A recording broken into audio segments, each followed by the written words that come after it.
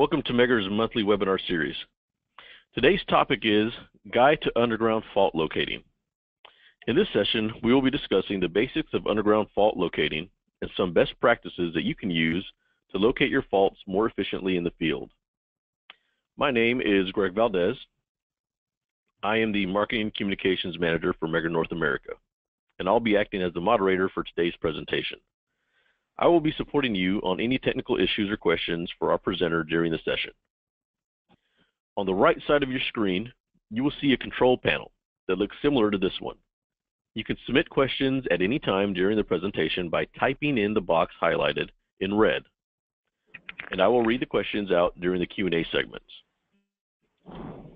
You will receive a copy of the presentation afterwards and a link to the recorded session if you want to watch it again later or share it with your colleagues.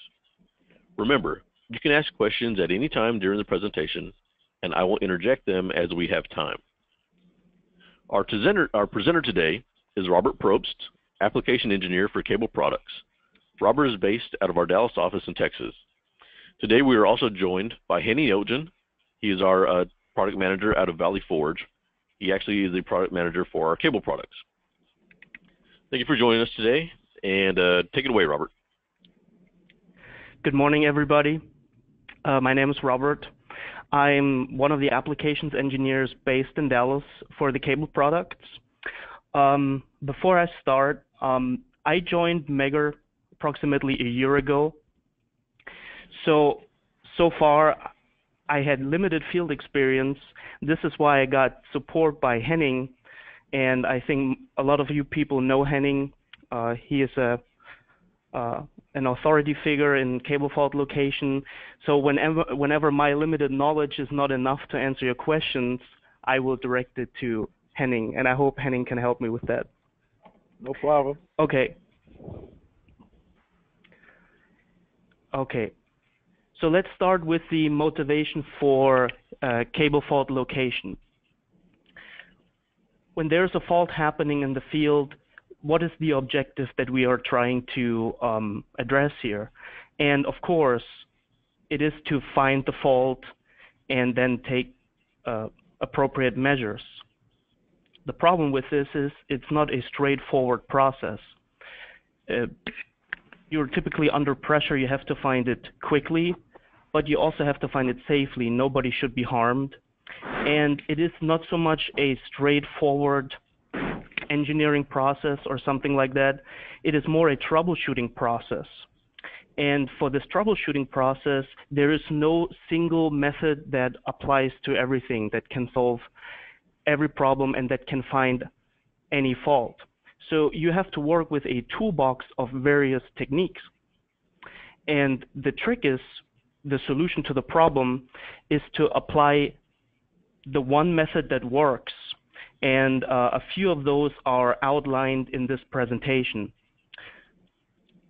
Another thing on the agenda, initially I wanted to include a few more methods, but due to time restrictions, I had to cut some of them out. And there's probably a possibility in the future to do like another webinar that is kind of an advanced fault location webinar. Covering the techniques we don't have time to cover today. So what we will talk about is, on the very left, you will see kind of the introduction to the topic, and you will realize that the other three boxes that you see, the yellow one, the pink one, and the green one, is the actual fault location process. So let's start with the gray box on the left. Very important always is safety. Always work as safely as possible. Your company probably has rules, and you always have to comply with those rules. But typically, cable fault location, you work on a de-energized cable that is to be properly grounded. And there's always sources that can endanger personnel that is working around a cable fault. First of all, you have to make sure that the cable is actually de-energized, so the operating voltage is one of the main hazards. There could be risk of backfeed. More and more common that people have generators at home that could backfeed. So this is a problem. Then you have induced electromagnetic interference from adjacent circuits or whatever is also in the trench or substation. And of course, the equipment itself is a high voltage equipment, so you have to be careful to use that equipment in a proper way as well. One word for in terms of grounding. Typically, the modern philosophy is that you have a single point grounding, so one system ground only. That means you should always verify that you have a true earth ground and your grounding scheme is not floating. Actually, you think you're grounded, but you're not. So always make sure there's somewhere a true earth ground that you choose as system ground. On a pad mount transformer, that would be the ground rod typically. Then on the equipment, you typically have an equipment safety ground. That is only there to discharge any energy that is still stored in the equipment in case of a fault, and that the enclosure is not on potential and potentially harming people. Then you have the high voltage return, which connects to the shield. We will get to the cable construction in a second. And you have the actual high voltage connection that typically connects to the conductor of the cable. And you should always establish these things in the order, like when you connect from top to bottom, when you disconnect from bottom to top. So the grounds are typically the last thing you want to take off. Now, in general, talking about cables, to have the same language here, a typical construction would be you have a center conductor, aluminum in most of the cases. Then you have a semiconductive layer around it that is there to smoothen out the field around the center conductor, because the center conductor is made out of strands and it's not a nice even surface, and that semicon layer is there to smoothen out the field. So there's no sharp edges or points where there could be a high field stress. Then you have the main insulation. Then you have another semicon layer around the main insulation, which should provide a smooth transition from the main insulation into the actual metallic shield or concentric neutral. Some people call it drain wires, but the metallic shield, the return, the high voltage return, then is typically surrounded by a jacket. There is unjacketed cable, which is a particular problem, but today most of the cables installed are jacketed or should be jacketed at least. Now, talking about cable constructions, they come unfortunately in a big variety. We start on the left. This presentation does not really deal with the secondary fault location and the low voltage stuff, but this is what you would typically see on low voltage installations, the segmented cables.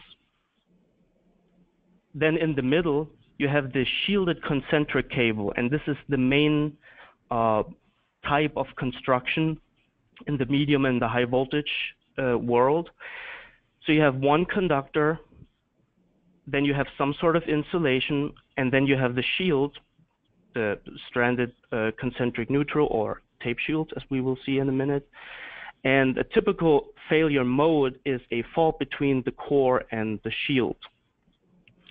Just for nomenclature, if you have a fault from the shield to the earth, that would be called a sheath fault. Then you have a three-phase version of this very construction. So you have three of those shielded concentric cables in one, surrounded with filler material, and then in a lot of cases an armor around it, which is for mechanic protection. For those cables, the core-to-core fault, like the phase-to-phase fault, is unlikely because each cable is surrounded by a concentric by a shield, and each conductor has its own shield. So the electric field is symmetrical. It's also called a radial field cable. And then on the right, you can see the dominant type of construction for pill cables, and when cable installations were pretty much being being conceived as electrical connections. So this is pretty much the oldest way of constructing a cable. You have three conductors, but they only have one common shield. And then that leads to certain problems. The field is not symmetrical, so the stress is not distributed symmetrically. And here you can have various different scenarios also for the fault, which can be a face-to-face. And but as I said, this is predominantly for the laminated cables, for the PIL cables. And so this doesn't really apply for extruded cables. So for everybody who's not familiar with that, what do I mean by this? Like typically extruded cables, this is plastic cables, and you have two main types. You have the EPR type, ethylene propylene rubber, and you have the XLPE, the cross-linked polyethylene. And to the right you can see the PIL cables. This is laminated insulation. It's completely different, a completely different type of constructing an insulation, while on the left this is actual solid dielectric. The PILC is layers of paper impregnated with oil, and fault location on those cables is much different. And these cables are typically used in downtown networks, while the two or the plastic cables, the extruded cables, are typically used in so-called URD systems, or in general in just standard distribution systems.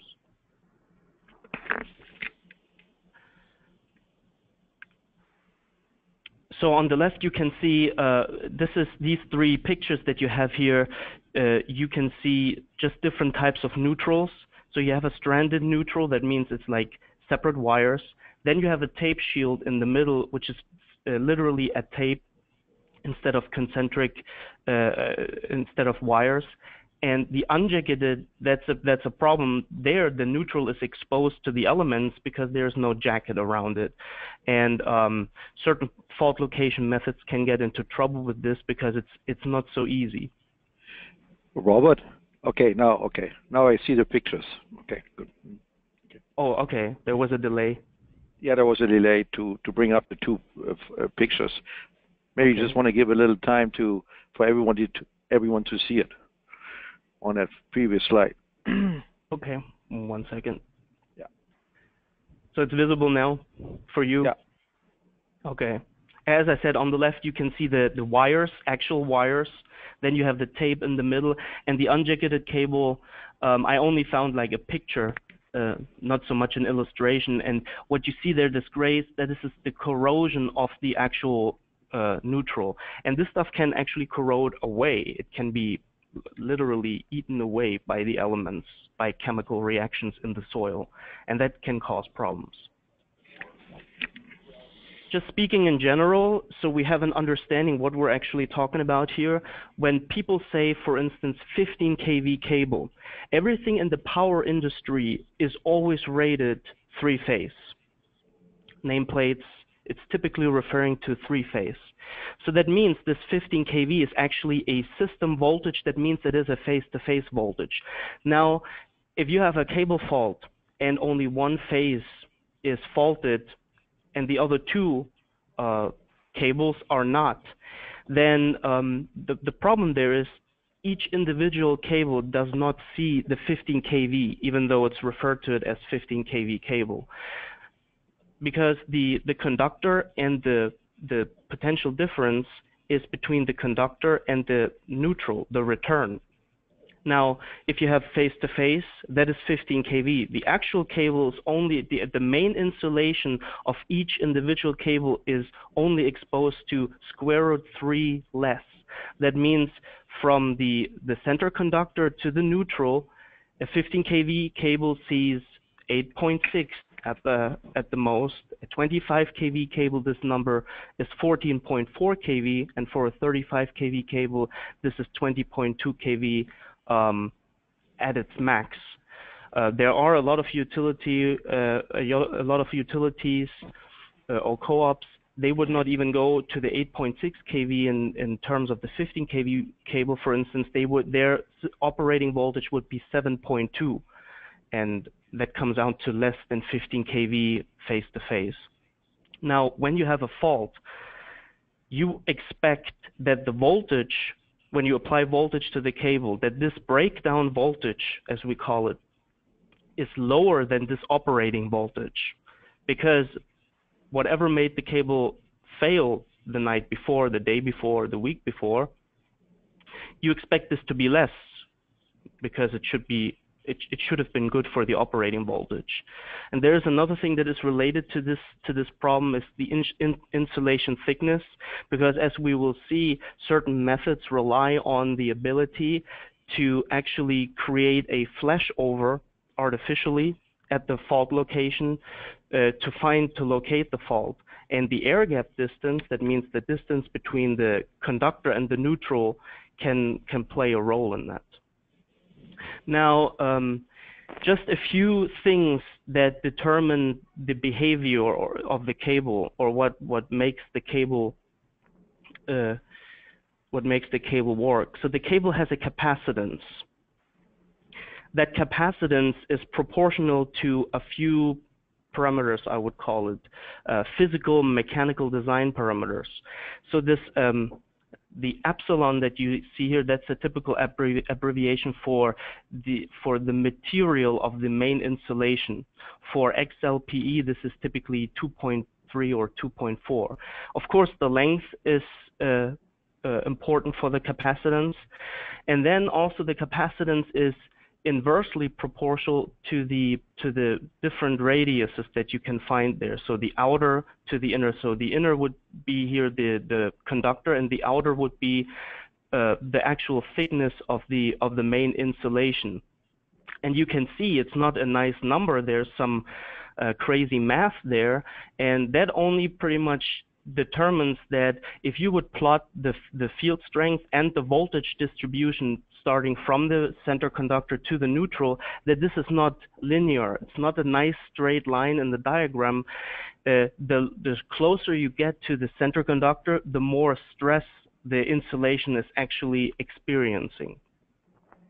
Then we have something that I will go into detail later, but it's the cable velocity, the velocity of propagation, and the velocity v is mainly a function of the material. I will talk about this a little in detail later. Just for now, it's just important to understand that different materials and have different cable velocities. So a PILC cable, for instance, has a different propagation velocity than an XLPE or an EPR.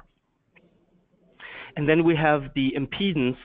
Now, don't be scared by the math in case you're not a math guy. This is pretty much important later for some of the prelocation methods. The impedance is determined by two things mainly. There's a material influence, which is the resistance. So you cannot flee the resistance of the cable, and then the quality of the insulation, that is what's in that G. But take a look at this L and at this C. These things are predominantly, this is a geometric quantity. So the inductance and the capacitance, as it is called, this is completely determined by the geometry, and we can use this effect later on when we want to do TDR measurements.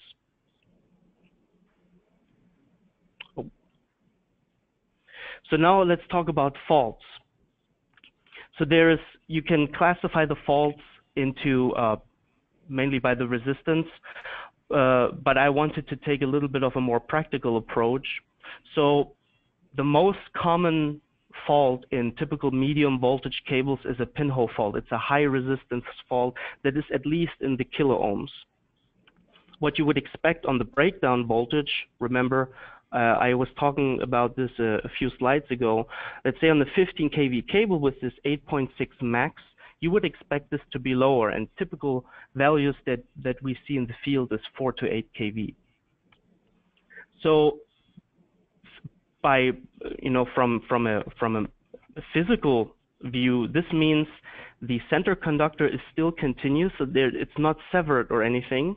It's still all the way there, and it does not have any contact physical contact with the concentric neutral, but there's a hole in the insulation, and that made the cable, or that was the result of the cable failing, of that blowout that happened. There's another fault. It's an open conductor, and that pretty much means the conductor was either severed, like it was torn apart, or it burned open.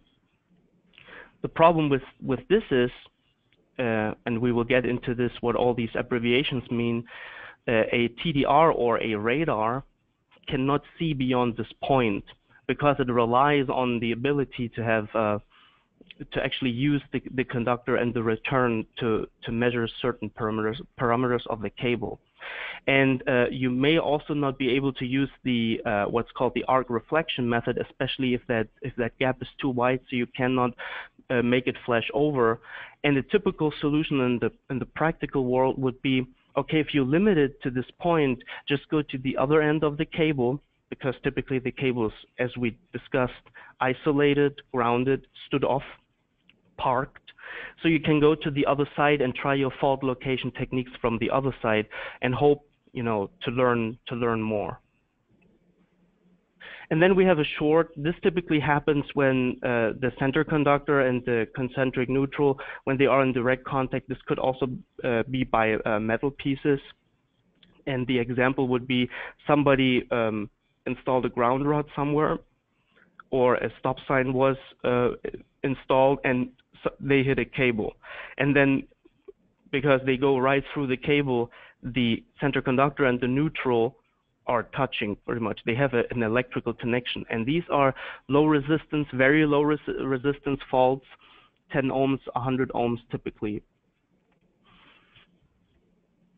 The problem also with those faults is, I just want to mention it, since it's a short, you will later see that there's no possibility to create a flash over there, a spark. And so you also cannot use really the arc reflection method on those faults. Now, when I said URD, because this abbreviation was mentioned a couple of times now, URD stands for Underground Residential Distribution. And when you think about what I tried to describe earlier with the plastic and the pill cables, everything that is in downtown networks with these lead cables, the laminated cables, is pretty much the opposite of URD cables. So URD cables are typically XLPE or EPR, while downtown is mainly pill. The system voltages that we have in the US here are 15, 25, and 35. The kind of network type that you find in the utility world and in the distribution world here is loop feeds, or sometimes radial feeds. That means you have, like, from one point it goes radially from that point, or you have a loop with a normally open point. So you have access from two sides at least. Typically, those are single-phase cables, and that was in that overview with the 5 different construction types, the one in the middle, the pretty much the easiest kind of. You have one center conductor, main insulation, and a return. So URD systems, therefore, are what you can call, it's a point A to point B network or connection, and you rarely see branches, maybe a T-splice here and there, but downtown networks are typically, it's a branch network. So the URD systems are ideal for radar or TDR-based technologies because there is no problems with the signals being split up into the branches. Also, compared to any downtown network, URD systems are generally easy to access and fairly easy to isolate. The main failure mode for plastic cables, as it turned out over the decades, are so-called water trees. That means there's concentrations of water within the solid insulation, and at a certain point they will cause stress and electrical trees. And those electrical trees, they will grow forward at a very high rate and then make the cable fail. And the typical failure modus, since this happens very punctually, like very locally, is that the cable blows out and you have these pinhole faults. For URD networks, you can get away with kind of portable thumpers. You do not need big van-mounted systems most of the time. And the typical approach to fix those systems is you have to fault locate, and then once you have your fault location, you dug up the cable, you repair it, then you test it, and then you rebury it. While in downtown networks, that is not so easy. You have conduit, and the oil impregnated insulation it's a different animal entirely. So we're talking URD systems here. If you are interested in fault location in branch networks, Mr. Derek Smith, the area sales manager for the East Coast for the cable products at Megger, he did a webinar fairly recently solely on fault location on downtown and branch networks. So you may want to go there if you're interested on the other side, and when you want to see what the differences are between the URD and the downtown networks. So what is the fault location sequence? As I said, the three boxes are here again. So what I called here on the left pretty much the checks is what you do when you arrive and you want to learn what the actual situation is. By today's philosophy, probably the and not so, let's say, systematical approach would be just to get the search generator, the thumper out, and start thumping the cable, searching the cable, and hoping for the best. Today we have so many more tools, and all these tools are made to help you to make your life easier as a fault locator, so why not use these tools? And since fault location is also a troubleshooting process, your toolbox must consist of various tools, and if you use them nicely, with every tool you gain some information that helps you to make a conclusion and finally to find the fault much easier. So we have some checks, which is insulation resistance, then a high pot, then maybe tracing the cable, even though that is recommended, not necessary if you have good maps and you feel confident. Then we have the big block of prelocation, and within the prelocation we find the radar, the TDR, then the art reflection methods, and then other methods which are more complicated. And once you're done with the prelocation gives you an approximate distance to the fault in like very high accuracy, plus minus 1% in that range, but you never would dig a hole just based on the prelocation. So then the actual location, the pinpointing, takes place, and you use what a lot of people are familiar with out there. You have a thumper, and they use some sort of pinpointing device with the thumper together to actually pinpoint the fault. So what are the checks? Insulation resistance, particularly helpful to get an idea of what is going on and to get an idea on the resistance of the fault. So do we have like a low resistance fault, a high resistance fault? Low resistance fault could indicate a short or a near short. High resistance, a pinhole fault. These things you can find out with an insulation test. If you have a three-phase cable in one jacket, you could do face-to-face checks to find out if there's something going on like this. So it's a very basic measurement that can already tell you a lot. So then you can do what a lot of people refer to a high pot test, but it's not like a classical high pot test. Before I came to Megger, I worked at a high power lab, and so a high pot has different meanings in different worlds.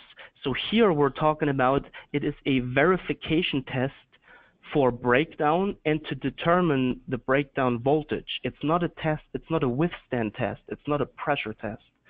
So what we can gain, we can find out, can the cable hold voltage? If not, then you're probably on the correct cable, or at least you are on a faulted cable. Then you can see, is there a short? How do you see this with that kind of test? Well, if the voltage is not building up and you see a lot of leakage, that indicates that there's a fairly low resistance somewhere on the cable. That also determines, can I use the most popular prelocation method, the arc reflection method, or not? In certain fault configurations, you cannot use the arm. It's just not working physically. And of course, you determine the actual breakdown voltage, which later is important because all the high voltage techniques that you are using are based on that value, because you have to exceed that value to actually make the method work. And of course, as I said, as a recommended step, you can trace the cable. But if you are confident that your maps are accurate and there's no surprises waiting for you, it's not a must-have. So prelocation, we're in that pink box. What is prelocation? Typical methods are TDR. Then you have the arc reflection methods, which there's a few of those nowadays. Then you have bridges, which unfortunately I had to leave out of the presentation, so I cannot really say anything to that. But just to give you an idea, bridges are typically for the faults where you cannot use the arc reflection methods and you cannot use the TDR. So they fill a specific niche, and pretty much the territory in between a very low resistance fault and a high resistance fault that cannot address with the arc reflection method. And then there are other methods, like for instance the ICE method or the decay method. That is all prelocation. So let's start with the TDR. What does TDR mean? TDR means Time Domain Reflectometry. And as the name says, it is a technique that works in the time domain. That means the instrument starts and stops clocks and measures reflections. It sends pulses into the cable and it interprets reflections based on in the time domain. So it's not in the frequency domain or in some other quantity. It is times. So you start a clock and you stop a clock. It is usually a low voltage, high frequency pulse. We're talking 20 to 30 volts. There's only one exception to that. There's one arc reflection method which utilizes a pulse that can be 1,000 or 1,500 volts in that range, but that is the only exception. It's typically a low voltage pulse. And in terms of physics, the TDR works based on, I have two parallel conductors and I send the pulse down. And just to clarify this, the actual electromagnetic pulse, that pulse that travels down the cable travels between those two conductors. So these conductors are too far away, your 20, 30 volts, they get diminished, so you don't see much. That's one problem. So you need a fairly close return conductor to make that work. And so the pulse travels in between, and it travels at the wave propagation or velocity of propagation. So this is what I mentioned before. For different materials, the values can be different. And as I said before, this L and the C in that formula of the cable's impedance are purely defined by the geometry of the cable. This is the same for the inductance and the capacitance of an overhead line, and it's very much true for a cable. So the distance between those two conductors in terms of our single phase cable, which is the center conductor, and the concentric neutral, is proportional to its impedance. So the TDR, by sending down those signals, high frequency signals, will give you an impedance fingerprint of the cable with a low voltage measurement.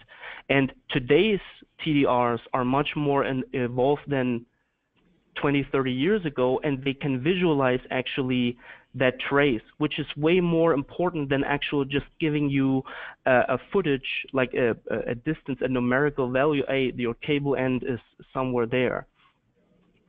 Because with the visuals, the human brain is very good in pattern recognition, and when you see something, when you can visualize this impedance footprint, you can gain a lot of additional information.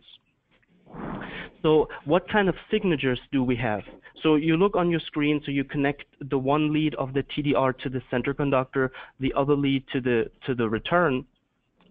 If there's no change in impedance, that means there's nothing going on with the condition of the center conductor and the neutral. It's a flat line.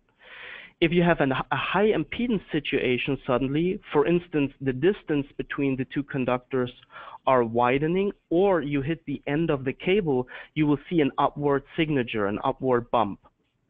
If you have a low impedance situation, short, or the distance between the conductor and the concentric neutral is decreasing, you will see a downward signature. And since cables are made out of reels with a finite length, cables are spliced together, so there is a signature for splices. Transformers look the same, and you can see this is this S shape I have put on the bottom of your screen. So that is kind of an indication for a splice or a transformer. Now, how does this look in real life? This is a real life trace, and you can see in front you have some distortion. This is called the characteristic hookup impedance, because you have leads, the distance between the two leads change until you are actually connected to the cable, and this is reflected by this kind of wave shape to the left, and then nothing happens pretty much. 1/3 to the from the left, if you can see that there's a small signature, that would be a splice, this flat S shape, so there's a splice most likely. And then nothing happens to that cable, it's a flat line, and at the end you have this big upward signature, and the algorithm in the TDR puts a flag there and tells you the cable's open at 550 feet. Now the thing with this is you can have several systematic errors in there. If you have the wrong cable velocity, then this number will be off. So very important, and this is why I mentioned it's a troubleshooting process. It's not like you hook it up and a magic box is doing the cable fault location for you. That just doesn't exist. It is important that you have an expectation when you go out there. If you know the cable is 1,000 feet long and the TDR tells you 980, does this meet your expectation? Or does it not? Is it close to the 1,000 feet, or do you have a very exotic fault that is right there at 980? There's an open conductor or something like that, and you don't actually see the physical end of the cable.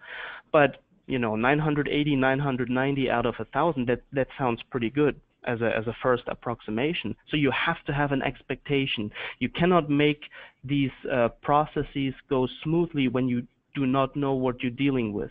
So if you know the cable is 1,000 feet long, and this, for instance, you get this trace, and it tells you the open is 549, then you pretty much already found like one of your faults, because it's 1,000 feet long, and the TDR indicates otherwise.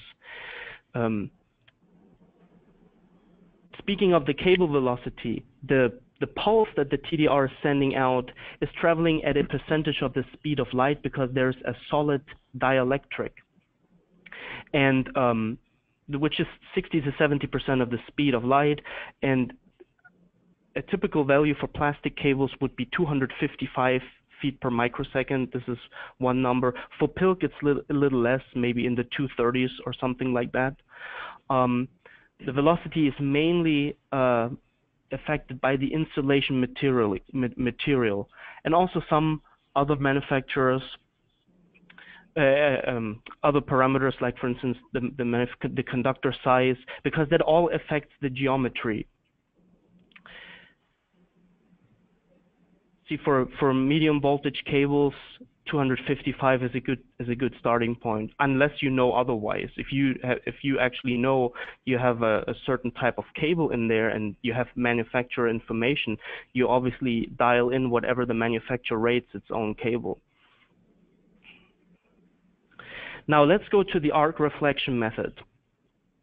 So with the TDR, you get a impedance footprint of the cable, and it allows you to a certain extent to identify low impedance faults because you have this downward blip that indicates a short or at least a very low impedance, so you get away with that. But as soon as the fault is larger than a few hundred ohms, then a TDR will not be able to see faults like that. A typical pinhole fault, this low voltage pulse is not enough to bridge the air gap from the center conductor to the concentric neutral.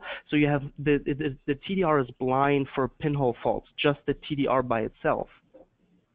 Now there's a method of utilizing the TDR in a way to actually see the position of the fault and to give you a distance to the fault. And this is called the arc reflection method. Today this is a group of methods because there's obviously development on that end. But in general, all of these methods have a few things in common. You have a high voltage source, you have some sort of filter, you have the TDR that is is in that circuit for visualization and for measurements, and you hook this combination up to a cable, and then you execute the arm. And the arm is a two-step process. So you combine a low voltage signal with a high voltage surge.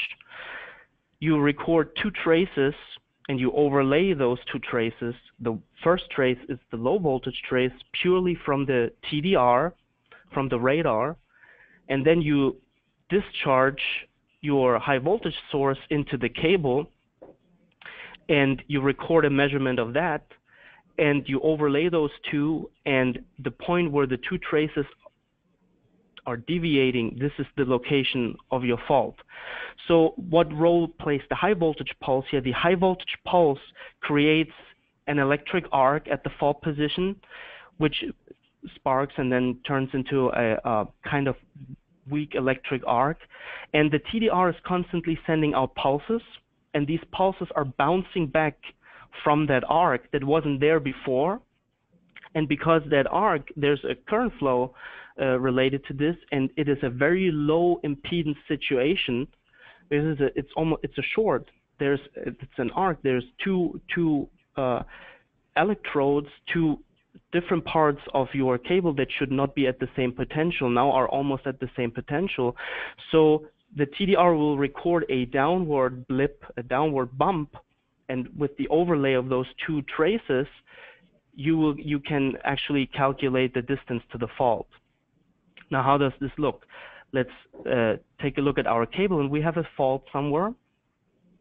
So you have the beginning of the cable, you have the end, the physical beginning and the end, and there's this fault location somewhere that we don't know yet.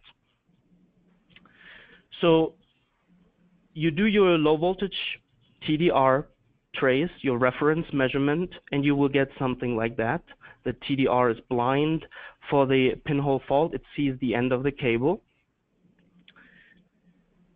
Now you discharge your high voltage source into the cable, which creates that red trace, and those two traces are hugging each other. The moment when the high voltage surge reaches the pinhole fault, it will flash over, create this downward signature. You overlay these in software, and the software will calculate the distance to the fault. And this is how you actually prelocate that type of fault. So real traces look a little bit like this.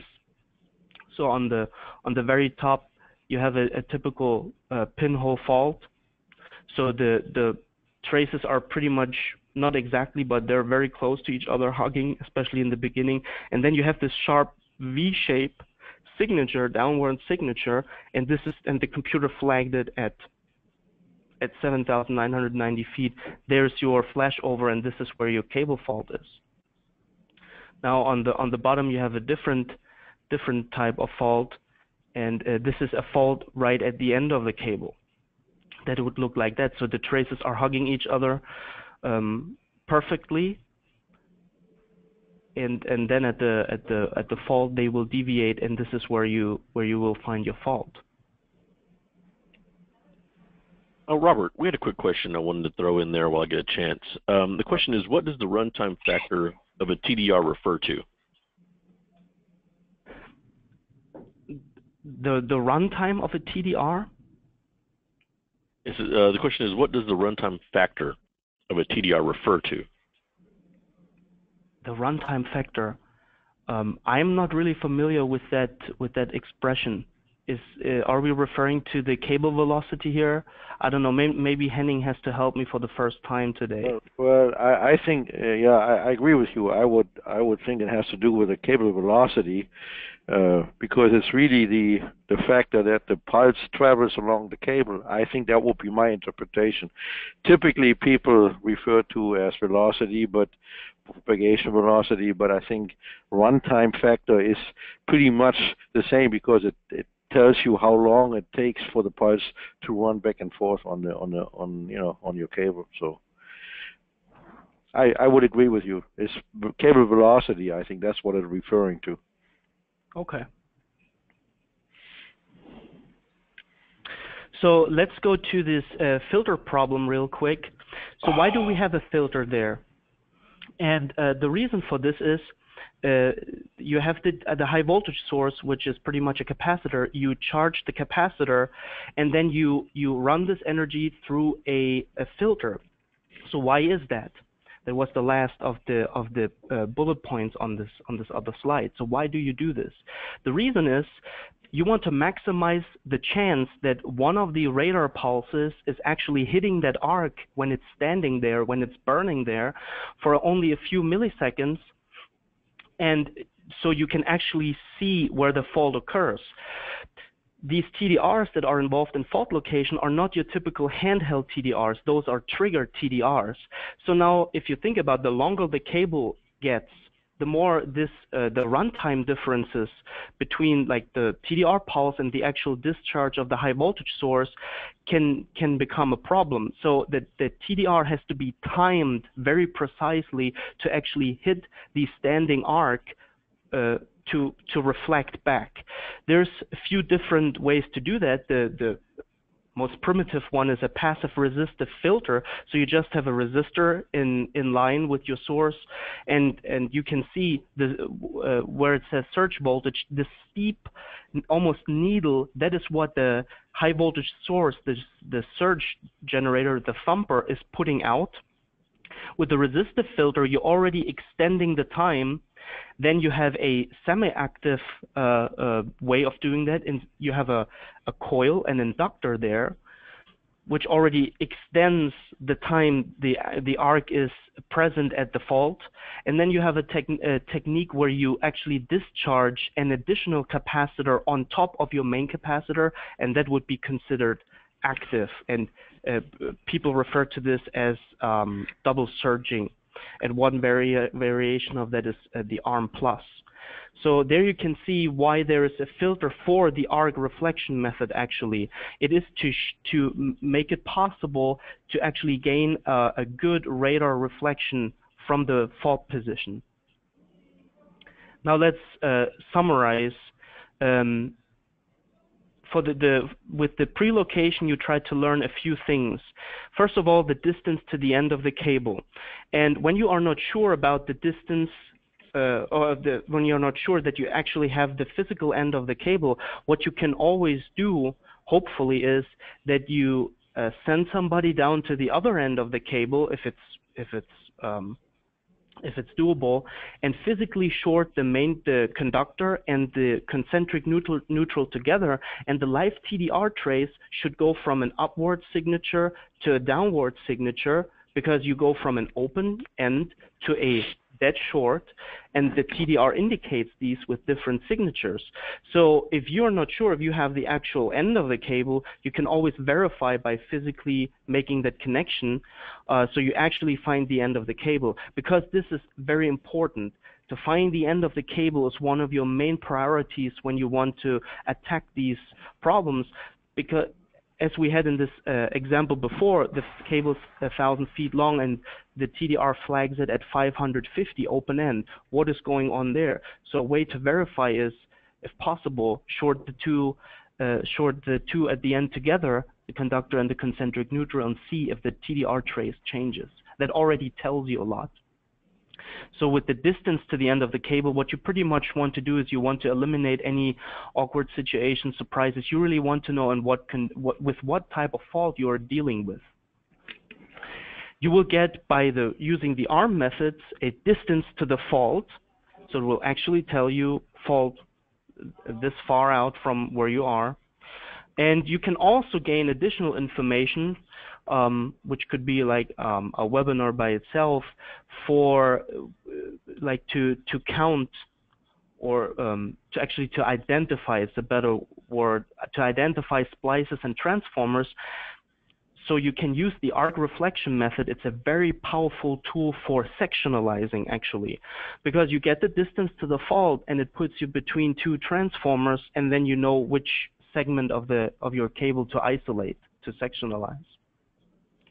Now, when we have this prelocation and it's fairly accurate, why do we have to do pinpointing at all? And here is what I already mentioned before. The velocity of propagation, the cable velocity, can be a systematic error in your doing. If you have the wrong velocity, you can be off, and to actually dug a hole, not being sure where the fault actually is, that is gambling. You can also the cable path is of importance, because the TDR gives you a distance of the fault. If the cable is not following the actual path, let's say classic example is the crew thinks you're standing at a pad mount transformer, the cable runs down on your side of the road to the next pad mount, while in reality it crosses the street to the left, runs on the other side of the road, and comes back under the asphalt, under the pavement, back to the other pad mount. Now, then the distance is correct, but it's physically at a different spot because the layout of the cable is different. And also the problem why you have to do pinpointing is you always have the possibility, the nasty situation that you have multiple faults on the same cable. Therefore, you apply a process that is typically referred as thumping, and you assist the thumper by using a pinpoint device. So just if somebody is not familiar thumping, what is thumping? You have a high voltage source, a surge generator or thumper.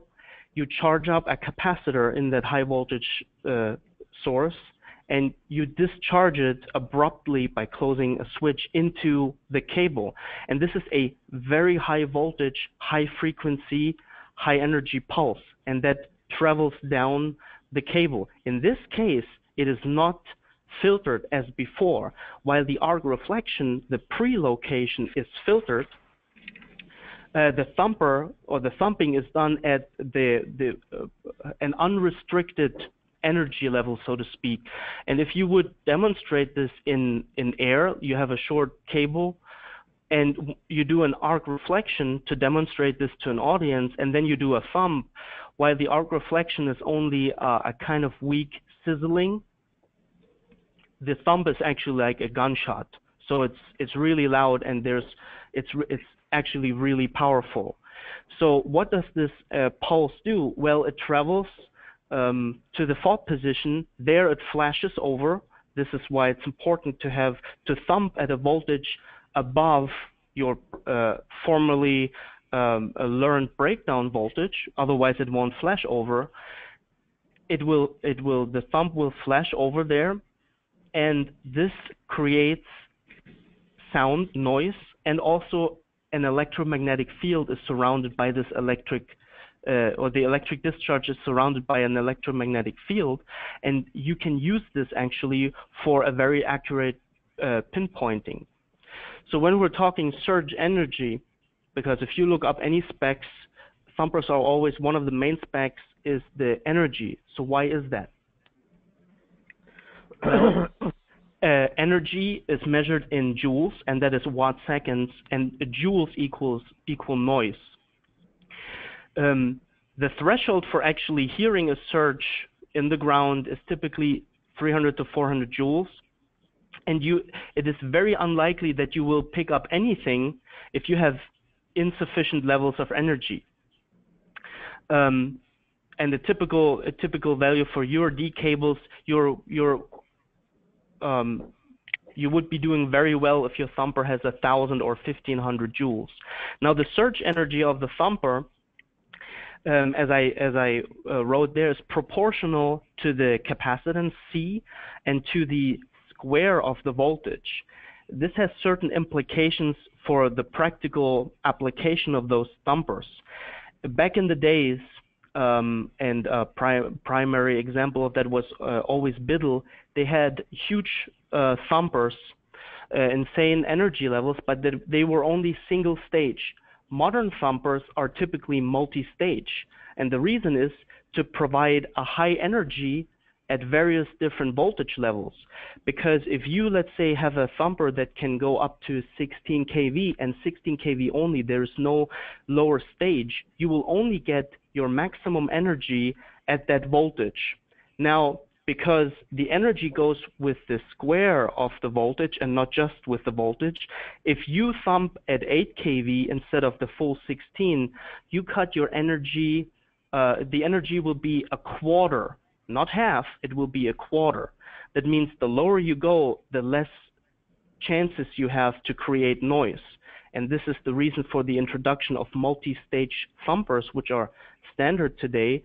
So you have choices, and one very practical choice, always thump at the lowest possible voltage to get the maximum energy out of it. Of course, you still have to make it flash over, and if you are above the rating of one of the stages, well, then you can't help it. But if you have a multi-stage thumper, let's say 8 kV and 16 kV, it flashes over at 7, be in the 8 kV stage to actually utilize more energy. Don't be in the 16 kV stage, because 7 is even less than half of 16. So you will drastically diminish the energy you can pump into the fault to create noise. Why is the creation of noise a problem? Or why are we doing this? Because the pinpointing devices can pick up either on the sound or the electromagnetic field. So the noise is pretty much, or the thump is the source of what you can pick up then to pinpoint the fault. Another thing I just want to mention real quick is the capacitance. Typically, the thumper has to be sized properly to be able to actually charge the cable. And the typical rule of thumb there is that that the thumper has to be 5 to 10 times the capacitance of the cable you want to thump to really make sure you have enough energy to dump into the cable. Because as we saw before, the cable is mainly a capacitor, and you have to charge the cable. If you're not able to do that, then you will run into problems if your thumper is too small. Now, pinpointing devices. Why are we doing that? Technically, you could just thump with a high energy, and you can thump for hours or days, and you can just walk along the cable until somebody picks up the noise somehow. Well, this is not a preferred way of doing that, because these thumps are done at typically at a fairly high voltage. So the longer you stress the cable, you risk of getting into something. So the pinpointing device actually reduces the time that you need to be surging. So from your prelocation, you already know, you have an idea plus minus 1% where the cable where the fault is located. You walk in the proximity of that. You tell your crewman to turn on the thumper, you bring your pinpointing device, and you will find the fault fairly quickly, and there's no need of thumping around for hours. Older methods were purely acoustic, and the problem with that is that as soon as you run into concrete or different soil material where the sound waves are propagating at a different speed, or in very noisy environments right next to a road is a classic example, you can run into problems there. So the method of choice today is the so-called coincidence method, or simply called the thunder and lightning. And it's the same idea. The electric discharge that the thumper creates is your lightning strike, and since the electromagnetic field travels way faster than the sound, you can pick up the electromagnetic field with the coil first, and then you can detect the first sound that travels through the soil or the concrete, the pavement, whatever, and then you compare those two, and then you can calculate a delay, and then you go a few feet ahead towards the assumed fault, and then the pinpointing device will indicate to you, hey, did you get closer or did you get further away? And for that purpose, you can get to the fault fairly quickly. And since these coincidence devices, they are based on the first sound, they also don't get fooled by conduits, because the ends of the conduit is typically where the biggest noise is that a human would run to, but the computer cannot be tricked with an algorithm like that. So here you can see on this illustration there how it actually works. So there's a search generator, a thumper. It's hooked up. The pulse travels down. So the red is the electromagnetic field, and then there you have the noise that is created at the fault, and you can pick it up with your pinpointing device.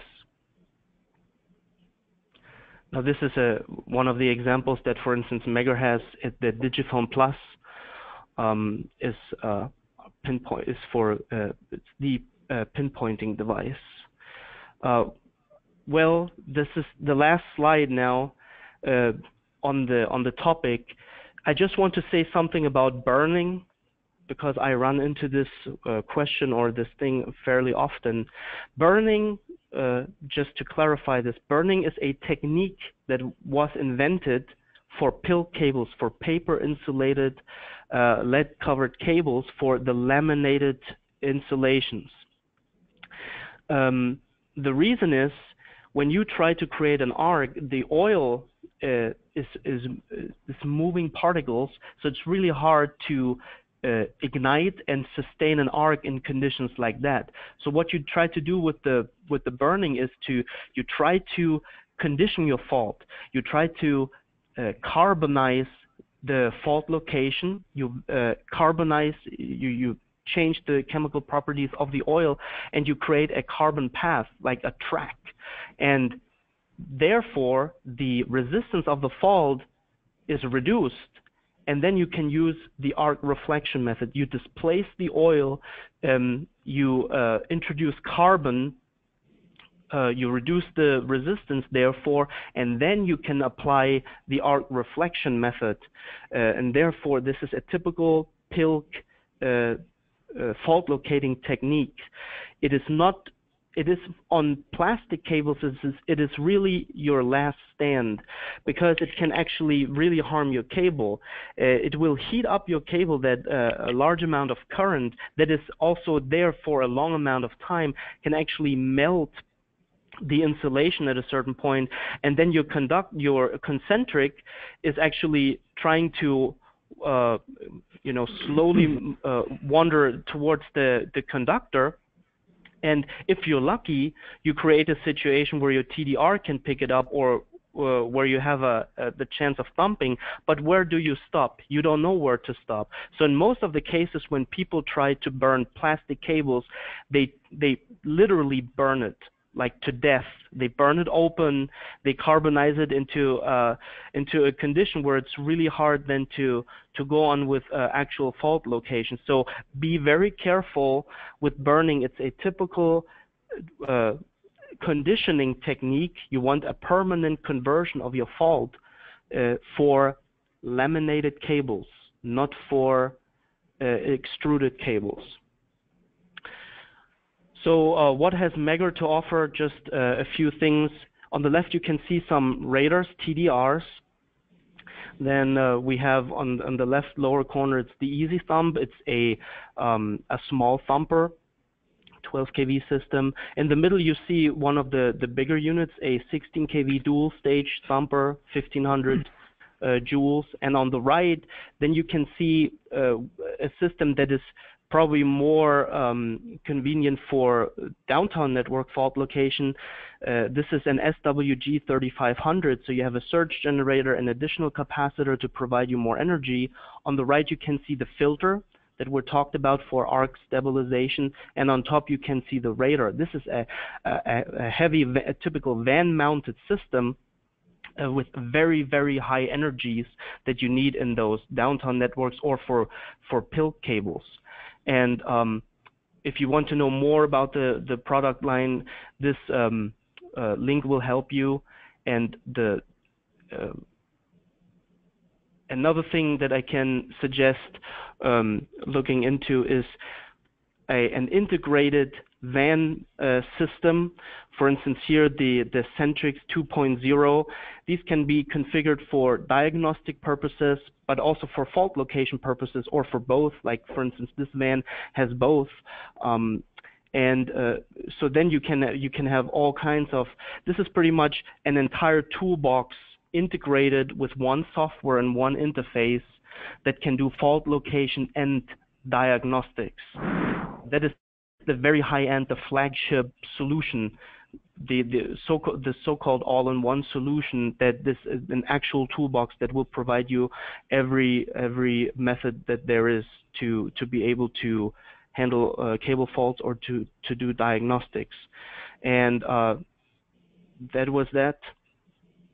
And thank you for watching.